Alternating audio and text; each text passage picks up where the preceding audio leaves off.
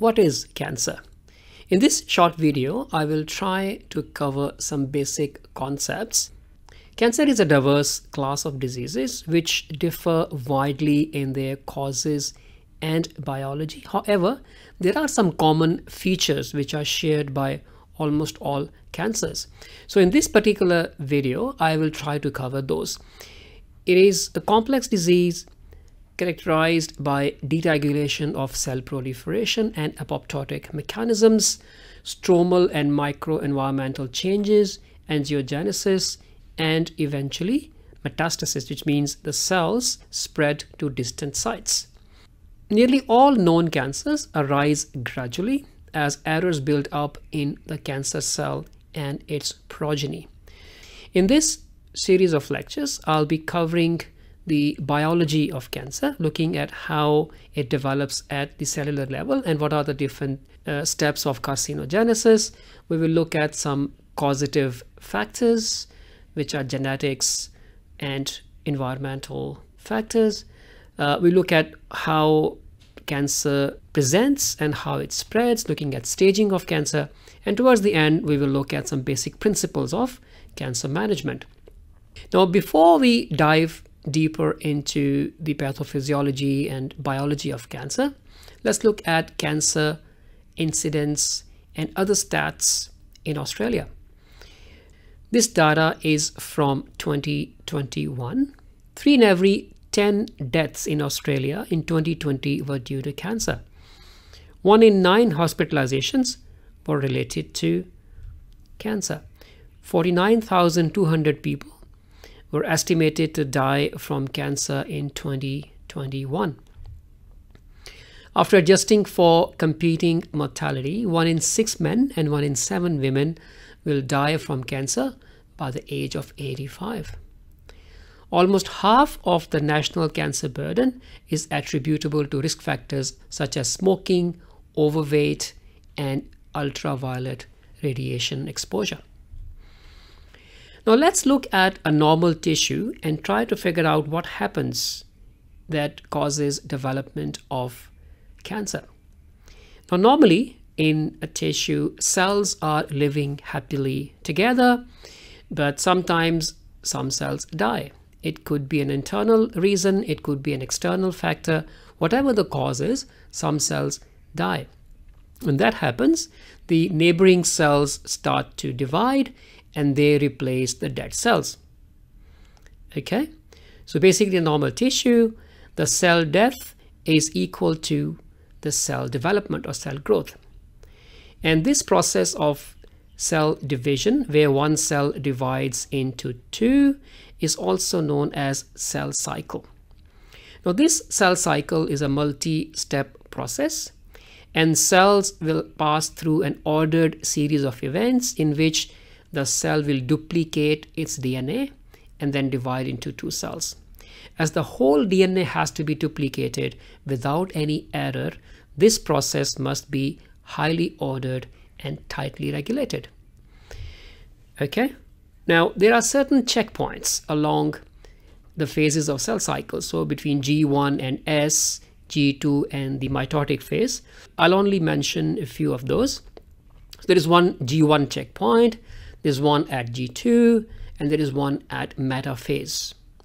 Now these checkpoints will allow cells to monitor how it is progressing through different phases. For example, G1 checkpoint will make sure that the cell is big enough, there are enough nutrients available, is the environment favorable for the process to go ahead. At G2 checkpoint, again, is the cell big enough, there's enough nutrition, is environment favorable, plus is all DNA replicated and replicated without any error. At metaphase checkpoint, the cell will check whether all chromosomes are aligned on the spindle before they separate and go into 2 daughter cells. What happens if these checkpoints fail? Now this is what happens in cancers.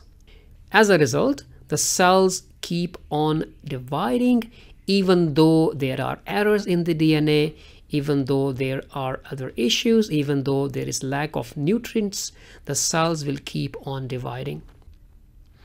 If we compare normal cells with cancer cells, normal cells have predictable, orderly growth. Cancer cells have uncontrolled, disorderly growth. Normal cells mature with specialized functions. Cancer cells will develop abnormally and fail to perform specialized functions. In a normal tissue, cell production equals cell death. But in a cancerous tissue, cell production is more than cell death, so the tissue becomes bigger. What else? The cells cease to grow when they come in contact with other cells. That is normal. But in a cancer tissue, the cells lose this feature of contact inhibition and they grow outside tissue boundaries. So if you look at a group of cells here, the cells at the bottom are normal cells, and you see these few cells which have grown bigger than the usual size and they're looking abnormal. These are cancer cells. What happens when they keep on growing and they don't follow the rules? They start secreting certain chemicals which allow blood vessels to grow towards these cells. And as you can imagine, these cells are growing without any control. They need much more oxygen. They need much more nutrients. That is the reason why they secrete these chemicals. So blood vessels will grow around these cells so they can then suck all the nutrients from the blood. When these cells continue growing, eventually they invade the tissue completely. They reach one of the major blood vessels. Once in the blood vessel, they can travel to distant sites and establish new colonies there. This process is known as metastasis. This can happen through blood vessels, can also happen through lymphatic channels. And this process of development of a cancer cell from a normal cell is not a simple process. It is a multi-step process.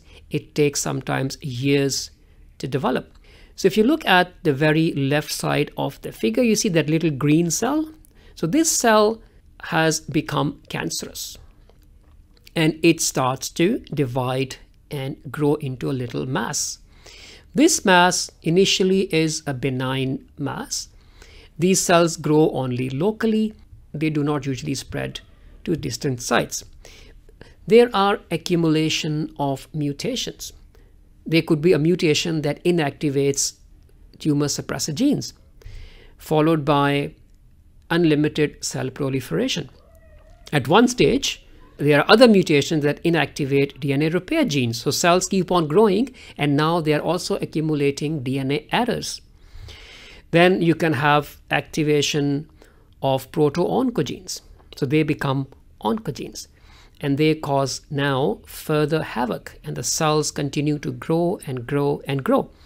And eventually there is a change which causes these cells to now invade the local blood vessels, enter into the bloodstream or lymphatic channels and spread to distant sites.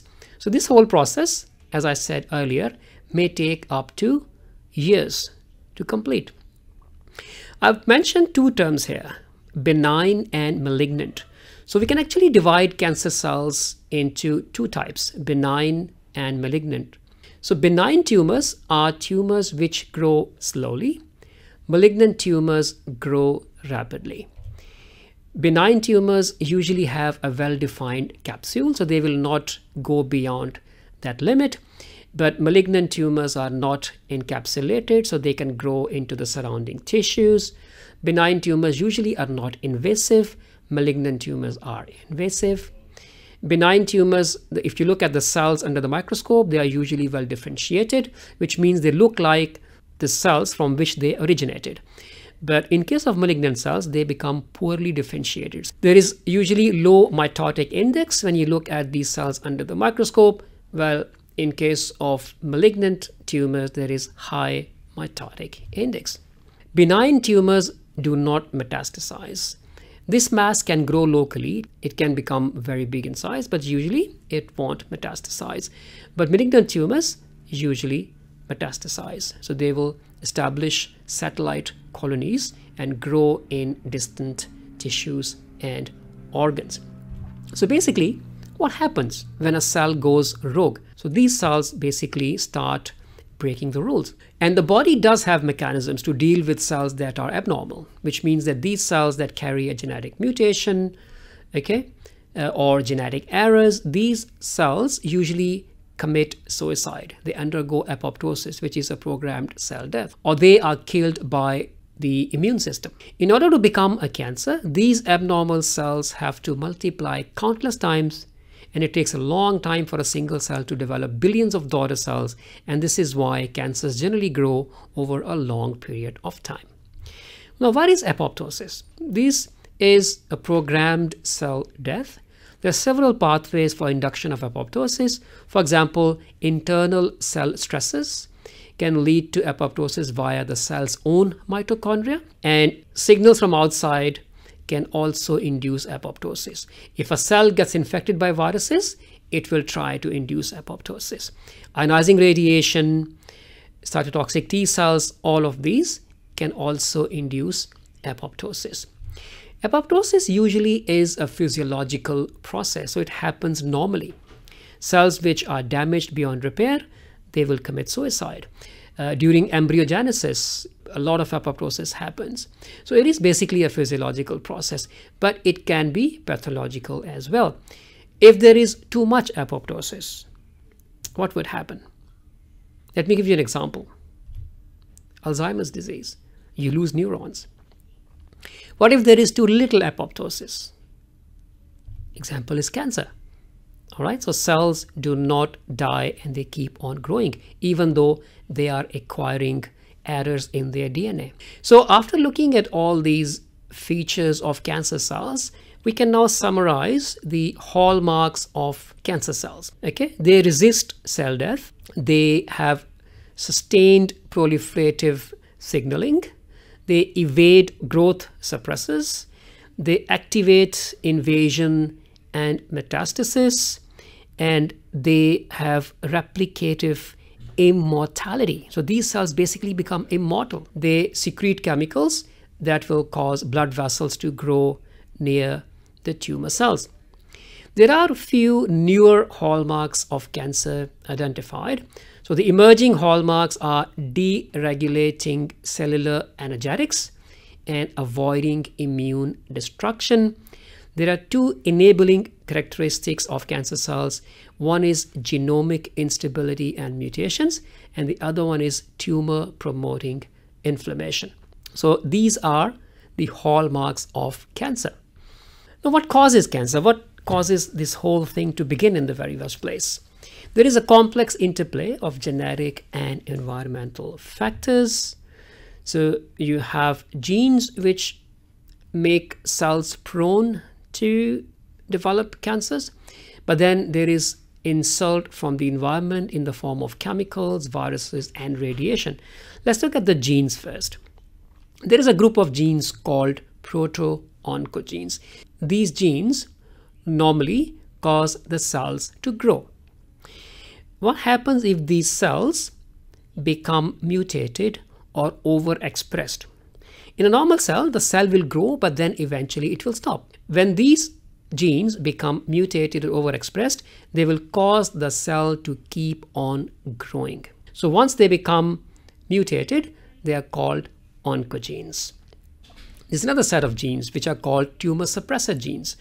These genes normally are like brakes. The previous one was the accelerator. These genes are like a brake. So they try to control cell growth. When these genes get inactivated, the cell will continue to grow as well. What about other factors? Let's look at some chemicals. There are chemicals which are found in different occupations or workplace which can cause different types of cancer. For example, arsenic, asbestos, benzene, chromium, leather dust, and so on. They're found in different occupations, and different types of cancers can be caused by these chemicals. You don't have to go too far to get exposed to chemicals. Tobacco use is associated with increased risk of cancers of the lung, mouth, and esophagus. Alcohol is linked with increased rates of incidence of oral cancer, cancer of the pharynx, larynx, esophagus, and liver. And alcohol consumption has also been linked to breast cancer and colorectal cancer. diet, what we eat. Many toxic, mutagenic, and carcinogenic chemicals can be found in the human diet, notably the preservatives and food colors. What about viruses? There are certain viruses which are linked with cancers. For example, Epstein-Barr virus linked to Burkitt's lymphoma, human papilloma virus linked to cervical cancer, Hep B virus linked to liver cancer, and so on. What about radiation? Two types: ultraviolet radiation found in sunlight and ionizing radiation. Ultraviolet radiation can cause basal cell carcinoma and squamous cell carcinoma. These are two common cancers that are found in people who have pale skin with a light complexion. Now, this type of radiation causes mutations in two tumor suppressor genes. In addition, the very malignant pigmented moles known as melanoma are linked to the amount of exposure to UV light. What about ionizing radiation? The list of carcinomas caused by ionizing radiation is extremely long. Some examples are shown here. In summary, cancer is a heterogeneous group of diseases with wide range of causative factors. Carcinogenesis is a multi-step process. However, there are some common hallmarks of cancer cells, and understanding of these underlying processes can help devise better preventive measures and treatment for different types of cancers. All right, so please consult the references in order to develop a deeper understanding of the topic. We will cover the clinical features, the cancer staging, and treatment in the second part of the video. Till then, take care. Bye-bye.